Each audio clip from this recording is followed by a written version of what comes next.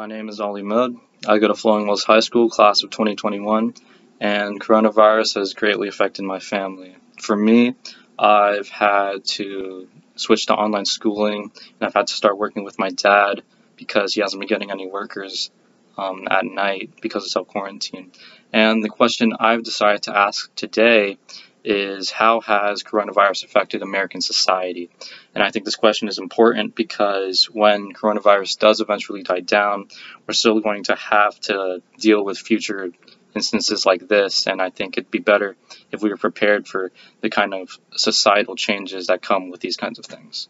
So the first suspected cases of COVID-19 were from the WHO country's office in Wuhan, China, who reported a cluster of viral atypical pneumonia within the district on December 31st, 2019. In the following month, WHO would keep track of first deaths, new cases in other countries, and try to establish a curve.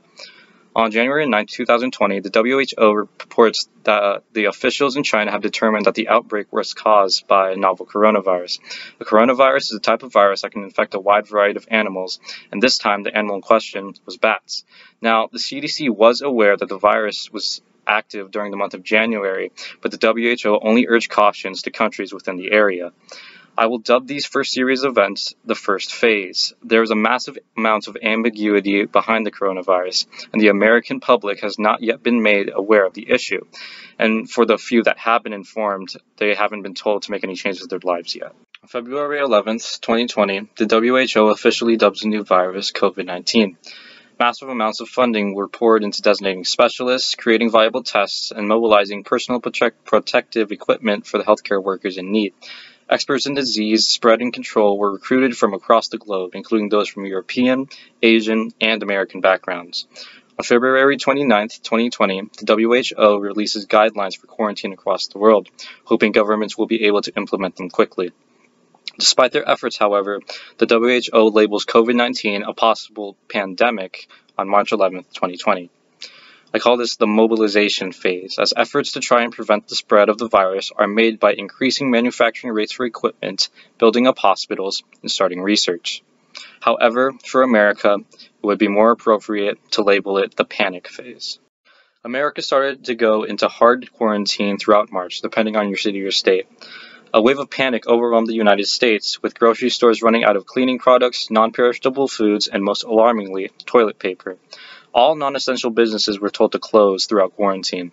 But this is when the health of the country's economy had come into question.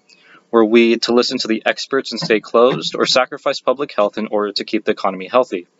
Debates got more and more heated as the quarantine continued, with a few riots and protests supporting the economy and individual rights across the country.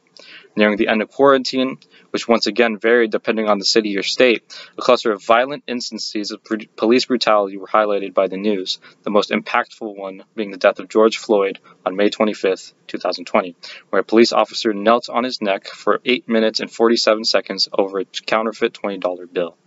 What followed after were large-scale riots all across the country, along with police intervention at many of them. This is the movement phase, labeled after the Black Lives Matter movement, along with the later police reform movement. While there have been many large-scale developments after this time, I believe we are still within that phase, and hopefully we will enter the next phase of reform and recovery. Reverend Al Sharpton had stated during Floyd's memorial, "The world was free of distractions," and this is what made the movement so powerful.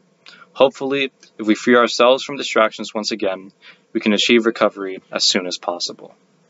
So as for final thoughts and conclusions, I don't think my research will benefit the medical or clinical trials that help to cure COVID-19, but I do think it is important to record the history of a pandemic so that we can see how society changes during these times, and we can learn from our successes and failures.